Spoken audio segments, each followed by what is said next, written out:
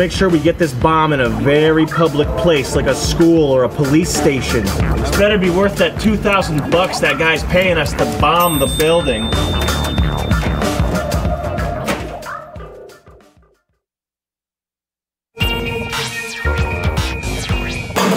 $2,000, man. That's over $650 a piece.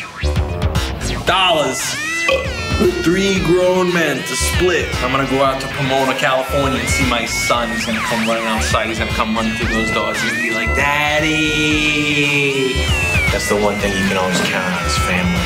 Charles, what do you say you're gonna do with your share of the money? Say maybe I'm gonna buy one of them gas station pies like Table Talk out of Shell. I'm gonna munch a few of them down, maybe buy a few with my friends, some for my family.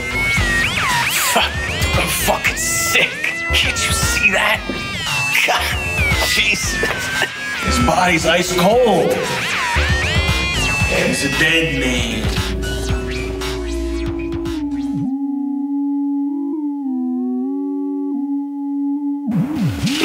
I've never seen a corpse like that.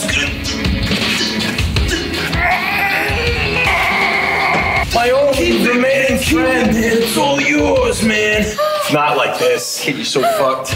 Nick! No! No! No, it wasn't supposed to be like this. We were gonna take the $2,000 for planting the bomb in the school, and we were gonna get out of here.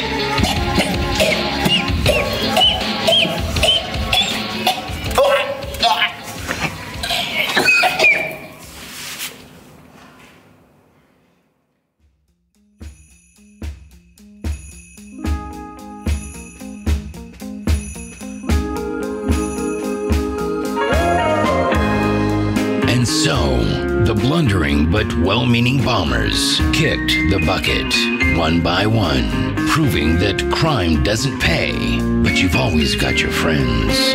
They only charged $2,000.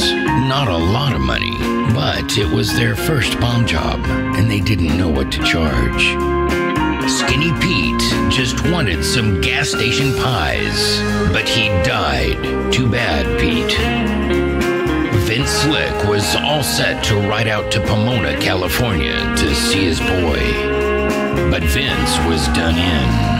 Got done good. Now he's just another dead bomber with $signs in his eyes. Sorry, Vince. You bombed with the best while you were here. Sayonara.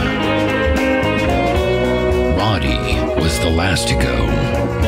He nearly had the whole $2,000 all to himself. But if one thing's true about money, it's that you can't spend it when you're in a coffin. And Roddy was deader than the rest. He never told his friends what he wanted to spend his share of the money on. But if he had a chance to answer, he probably would have said an antique Wurlitzer jukebox. Yeah, he was a weird guy, always watching Barrett Jackson and collecting coins and pipes and model trains. I think his dad collected trains and had a '57 Chevy. He died when Roddy was a young kid, and that's why he grew up to be this, weirdo fag. Like he'd rather play with his ham radio than go on a date with a hot chick. He probably jacks off to pictures of golden retrievers.